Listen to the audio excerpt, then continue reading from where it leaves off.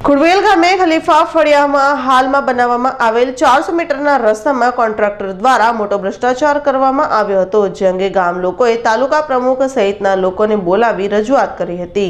હાલમાં રસ્તાના કામો કોન્ટ્રાક્ટર અને એસોસિએશનની મિલીભગતથી ગામના સરપંચને દબાણ આપી પોતાના માનીતા કોન્ટ્રાક્ટરો કામો લેતા હોય છે, જેમાં એસોસિએશનને મોટું કમિશન મળતું હોય છે, જેના કારણે રસ્તામાં કોન્ટ્રાક્ટર દ્વારા ભ્રષ્ટાચાર કરવામાં આવતો હોય છે।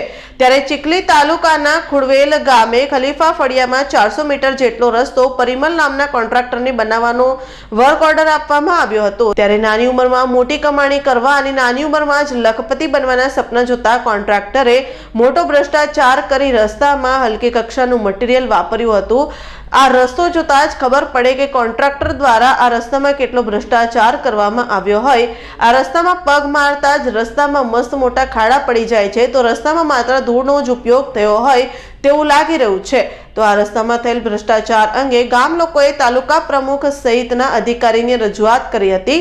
ત્યારે તાલુકા પ્રમુખ તેમજ તાલુકા પંચાયતના ખુડવેલના સભ્યો સહિતના લોકોએ રસ્તાની મુલાકાત લઈ જોતા ખરેખર રસ્તામાં ભ્રષ્ટાચાર થયો હોવાનું જણાવી કોન્ટ્રાક્ટરને નાણાં ન ચૂકવવા સરપંચને સૂચના આપી હતી। તો કોન્ટ્રાક્ટર દ્વારા પોતાના દ્વારા કરાયેલા ભ્રષ્ટાચારમાં અધિકારીઓ સામેલ હોવાનું જણાવ્યું હતું। ખલીફા ફળિયામાં જતો રસ્તો હું તાલુકા પંચાયતના પ્રમુખ નાતે ગામ લોકોની ફરિયાદ થઈ કે રસ્તો આંકડો બન્યો બરાબર બન્યો નથી, ક્વોન્ટિટી ક્વોલિટી મેન્ટેન થઈ નથી। તો મેં જાતે રસ્તાનું નિરીક્ષણ કર્યું અને જોયું તો સિલકોટ વ્યવસ્થિત થયો નથી। રસ્તાની લેન્થ અને પહોળાઈ એટલે પહોળાઈ બી 6 ફૂટ થાય ને કોઈ જગ્યાએ 7 ફૂટ થાય, એટલે 3 મીટરનો ખરેખર રસ્તો બનેલો નથી।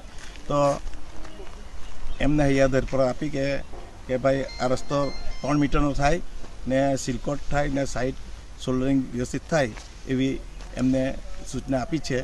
તો એટલે એથી કરીને રસ્તો વ્યવસ્થિત થાય, આ લોકોનો વાપરવાનો બહુ જિંદગીમાં પહેલીવાર રસ્તો બન્યો હોય તો પછી આ રસ્તો વ્યવસ્થિત થાય એવી મેં રજૂઆત કરીશ। હિતેશ વધેરાનો રિપોર્ટ, નવસારી।